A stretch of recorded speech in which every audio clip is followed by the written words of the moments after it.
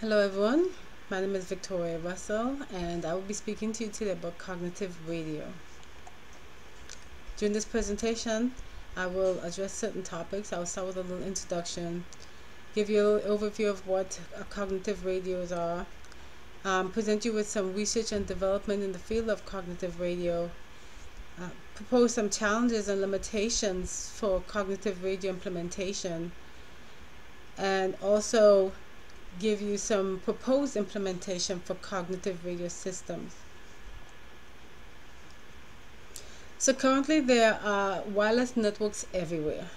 They're in homes, in schools, businesses, libraries, in open parks. And one thing about wireless networks, a lot of them are capable of supporting some of them hundreds and some of them thousands of users simultaneously. Also, we have within our wireless infrastructure, we have mobile devices, and it was estimated in 2014 that we have 7 billion mobile devices worldwide. And between the wireless networks and mobile devices, they both use either licensed or unlicensed spectrum. In the licensed spectrum, the user pays for use of that spectrum. However, they have private or dedicated use to that spectrum. In unlicensed spectrum, everyone is able to share it. It is free public spectrum that everyone has access to, and it doesn't cost them anything to set up a network in it. Some of the devices that are on licensed spectrum are Wi-Fi, Bluetooth, cordless phones, remote controls, devices from the emerging Internet of Things technology, and much more. And with all these devices, you have a lot of traffic that's resulting from not just data, but from voice traffic, video streaming, and audio and much more. So one of the problems that we're faced with now is the overcrowding of our unlicensed spectrum, as well as the fact that a lot of licensed spectrum is not being used. In some cases, 70% in some places, or 70% at a given time in other places, of licensed spectrum that are not being utilized. So the solution to help fix our overcrowded problem on our unlicensed spectrum, as well as being able to utilize some available bands on the licensed spectrum, is the cognitive radio technology. And what cognitive radio technology does is that it tries to help alleviate the problem of overcrowding on the unlicensed spectrum by making use of the licensed spectrum by unlicensed users. So what exactly is cognitive radio? Well, there have been varying definitions throughout the time for what it is. And one definition is, it is a form of wireless communication in which a transceiver can intelligently detect which communication channels are in use and which are not, and be dynamically configured to move into vacant channels while avoiding occupied ones. And the term cognitive radio was coined by Joseph Mottola in 1991, and it is based on software-defined radio technology. So within cognitive radio, you have where it's able to sense its environment, be aware of other nodes and other networks, able to adapt to the environment as it changes, as well as to learn. So there are two types of cognitive radios. There's full cognitive radio, also called the Mottola radio, and that radio considers every possible parameter observable when making decisions for dynamic spectrum allocation. And then you have your spectrum sensing cognitive radio, which only considers radio frequency spectrum when making decisions for dynamic spectrum allocation. So cognitive radio is concerned with two types of users. There's the primary users, who are the licensed users, and the secondary users, who are the unlicensed users, who with the cognitive radio system will be able to access licensed spectrum that's available. And cognitive radio operates within a closed loop cycle where it will have its basic function will be to observe, to decide, to act, and to learn its environment. And it operates in a closed loop cycle under two modes: interweave mode and the underlay mode. In the interweave mode, the cognitive radio looks for possible white space in any frequency being sensed, and it will use either wideband, which would try to use the entire spectrum or sense the entire spectrum, or will use the narrowband, which will scan specific and only parts of the spectrum consecutively.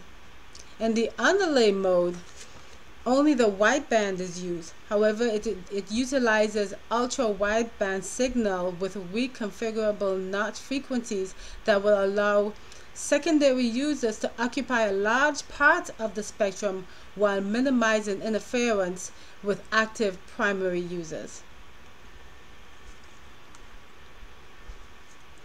So there has been a lot of research and development when it comes to cognitive radio.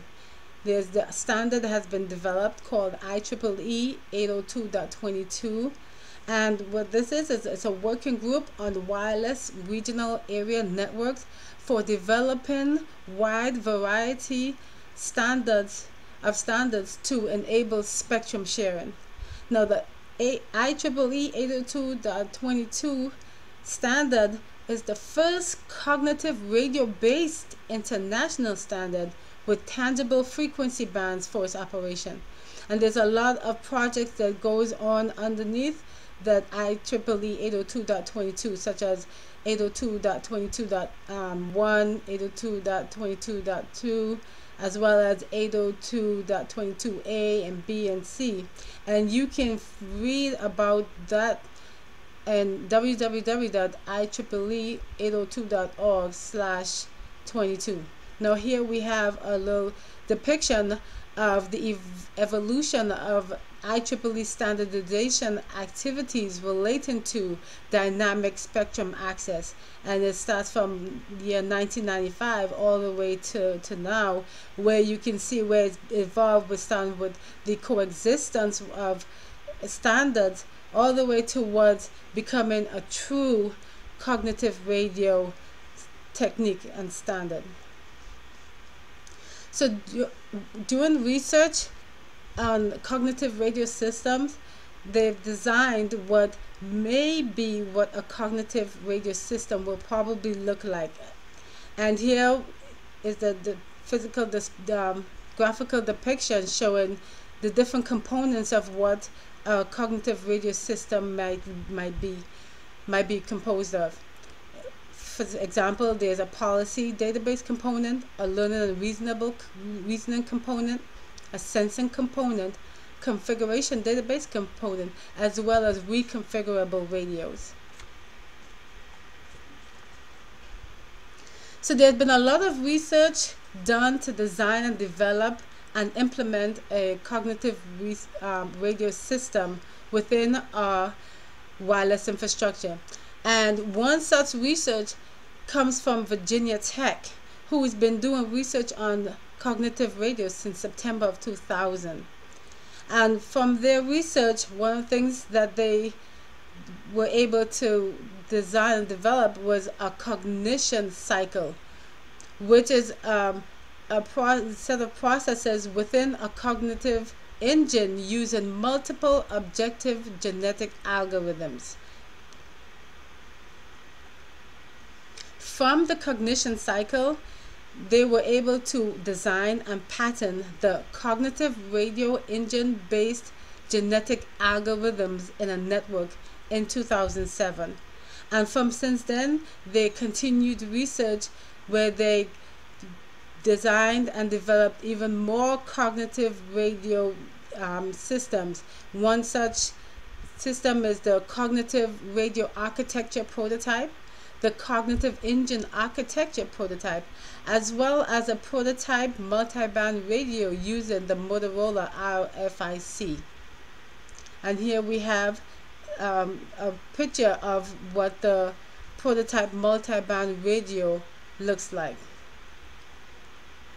Here's a graphical depiction of Virginia Tech Cognitive Engine Architecture as well as their Cognitive Radio Architecture.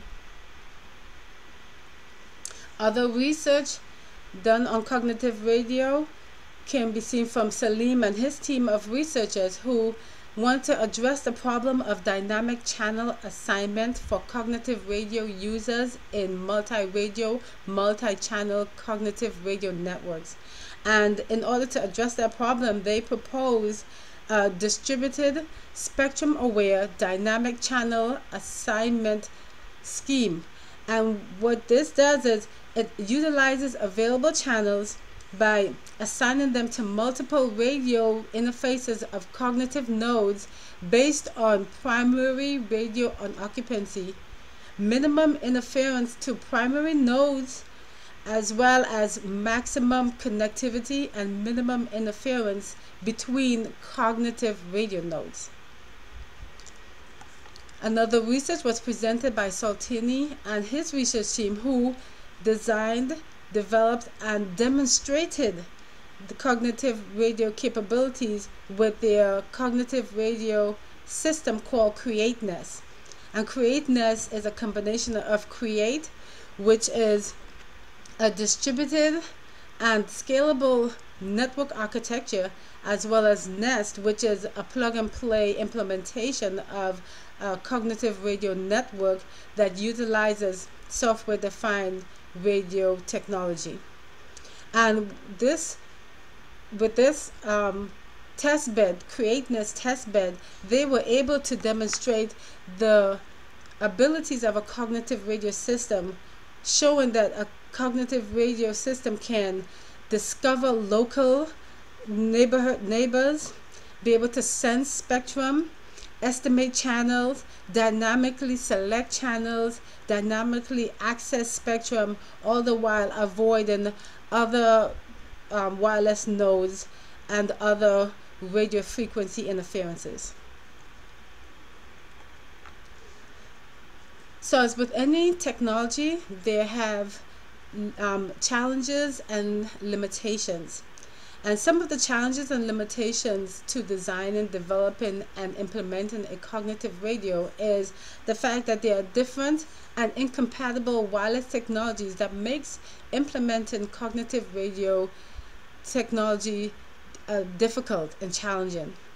Also, there's a need for advanced hardware components that can support a cognitive radio implementation. For example, there needs high-end radio frequency selectors, high-speed processors, advanced signaling processing modules, dedicated sensing unit in secondary hardware, as well as multi-in, multi-out antenna units.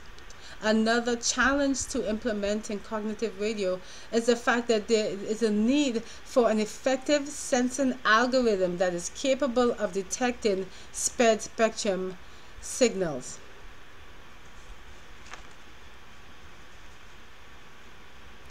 So there have been multiple proposed implementation for cognitive radio technology.